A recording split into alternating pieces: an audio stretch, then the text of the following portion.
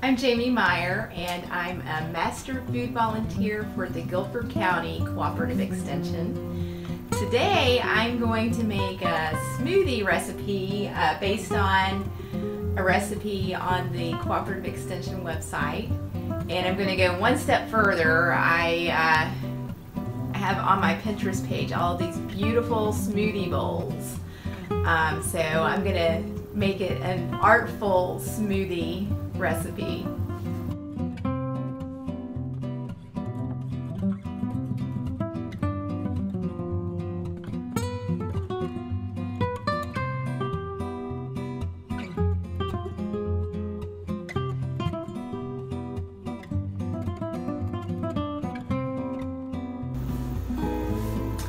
Alright, for the recipe I need a half a cup of fruit, a cup of base, and a half a cup of liquid, and I'm going to use a half a cup of frozen strawberries, a cup of Greek yogurt unflavored, and a half a cup of almond milk.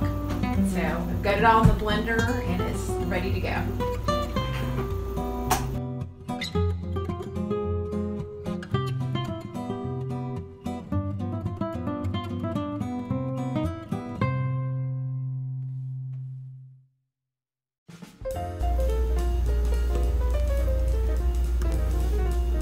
So I just found things in my refrigerator and my yard that I could use for this, and I'm thinking of the smoothie as my canvas,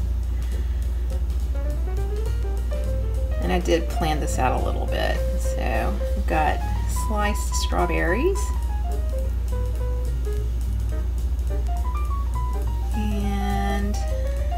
mint leaves,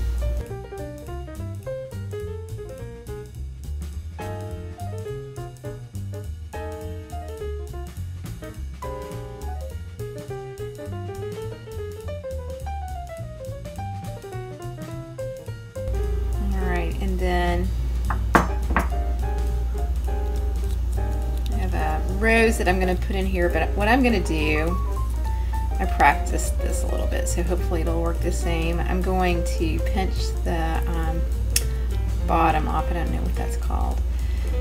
And I'm going to hold it like this. I'm going to pinch it, and then I'm going to let it spread back out.